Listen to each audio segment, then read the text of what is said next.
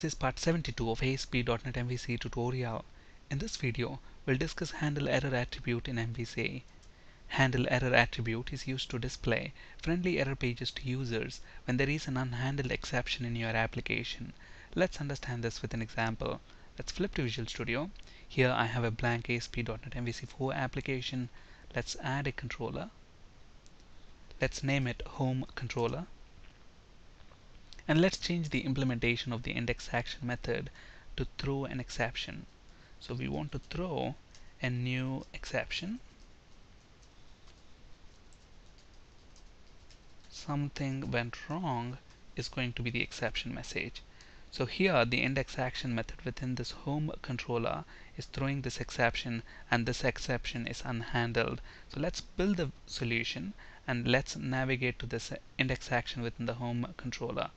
So localhost MVC demo is the project name, home is the controller, and index is the action method. Let's see what's going to happen when there is an unhandled exception. Look at this, we will arrive at this yellow screen. And this screen is referred to as yellow screen of death. Displaying this screen to users is bad for two reasons. Number one, this screen is too technical. It doesn't make any sense to the end user. And number two, notice that this screen is showing your application code. This information could be useful for a hacker to hack into your application. So that's why we should never be displaying this yellow screen of death. Instead, we should be showing a friendly error page. Let's see how to achieve that. And there are two very simple steps in MVC. The first step is to turn on customErrors in your web.config file.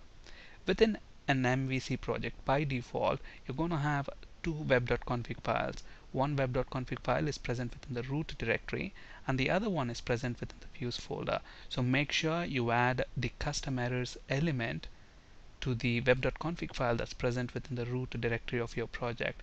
So within web.config, under system.web, we want to add customErrors, and we want to set the mode to on. Okay, now if you notice the mode attribute of this customErrors element, it has got three settings: on, off, remote only. Now we have discussed the significance of those settings in detail in part 71 of the ASP.NET video tutorial. Alright, so the second step is to add error view to the shared folder. So to the views folder, let's add shared folder. And then to this, let's add a view with name error. Click add. So that should add the error view. Maybe we want to display a friendly error message to the user. Something unknown has happened. Please contact admin. A friendly message to the user. So let's build the solution. Let's come and refresh this. Let's see what's going to happen. Look at that, instead of that yellow screen of death, we are at this friendly error page. Okay. Now the important question to ask is, we did not apply this HandleError attribute anywhere. So how did all this work? Now it turns out within web.config file, there is a call to this function, filterconfig.register global filters. So if I right click on that, and then if we go to its definition, so look at this, within this function, so we have this global filter collection object that's being passed into this, and to that global filter collection we are adding this new HandleError attribute. So this HandleError attribute is being applied globally, which means it's applicable for all the controllers and for all the action methods within those controllers. So we don't have to apply this attribute individually or within each controller and to each action method. It's applied at the global level, so it's applicable for all the controllers and for all the action methods within those controllers in the entire application. So what's going to happen if I remove this, or if I comment this line? Let's see that. So I commented that. Let's build the solution and let's refresh this view and see what's going to happen. As you might expect, we are back at this yellow screen of death. Okay, so this handle error attribute, by default it's applied at the global level, but if you prefer, you can apply it at a controller level or at a specific action method. Now let's say if I apply it at this action method, so handle error, so we applied it on this action method. So if this method throws an exception, then that will be handled. So when we refresh this, it should display the friendly error page. But then if I have another action method, let's call it maybe index 1, and if it throws an exception, let's build the solution. Now we don't have handle error attribute on this function, and it's not applied at the global level. So what's going to happen, we're going to be back at that yellow screen of death. Let's build the solution, and actually let's navigate to index 1 action method. Look at that, we are back at that screen. That's why it makes more sense to apply that handle error attribute globally. Alright, so let's undo these changes that we have done. Let's remove that handle error attribute from the action method, and let's go back to that filter config and uncomment that line so that we have the filter applied at the global level. Alright, now let's try to navigate to the index action method and see if we get a friendly error page. Yes, we do. Now, is the friendly error page displayed for HTTP status code 404? Now what is this HTTP status code 404? Now look at this, within the home controller at the moment we have index action and index 1 action. So if I navigate to index or index 1, then since these action methods are throwing exceptions, we have a custom error page. That custom error page is displayed. But let's say I am navigating to something called list within the home controller. But within the home controller, do we have a list action method? No, we don't. So what's going to happen when I try to visit that? Will I get the friendly error page? No. Okay, so how do we handle this HTTP status code 404?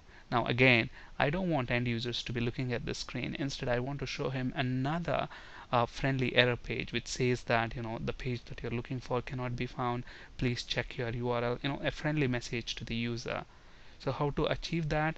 Again, there are 3 simple steps. The first step is to add a controller, and you can name this controller anything, but since we are using this controller to handle errors, I'm going to give it a meaningful name, error controller. So let's go ahead and add that. So right click on the controllers folder, add a controller, and let's call it error controller. And again, within this controller you can have the action method any name, but then we are going to deal with not found exception. So I'm going to name it not found. Okay, and then obviously this action method is going to return a view, so we need to add a view, but I'm going to add that view to the shared folder, and let's name it not found. And let's say the page you are looking for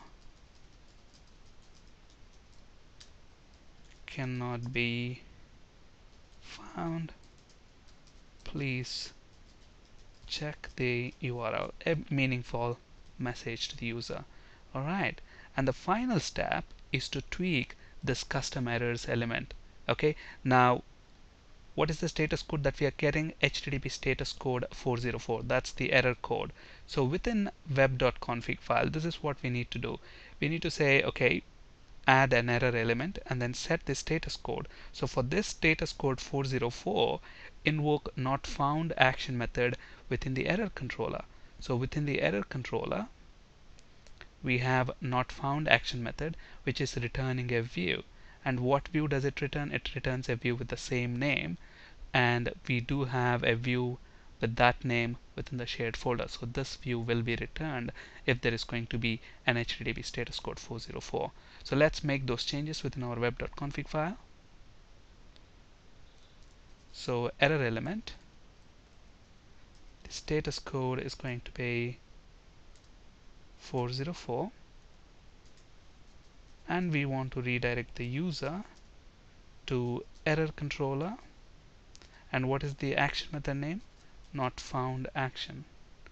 Let's build the solution, and now let's try to refresh this. So list is not found within the home controller. Let's refresh this and see if we get the custom error page that we have defined. Look at that, the page you're looking for cannot be found. Please check the URL. Alright, so 3 simple steps to handle those HTTP status code 404 errors. That's it for today. Thank you for listening. Have a great day.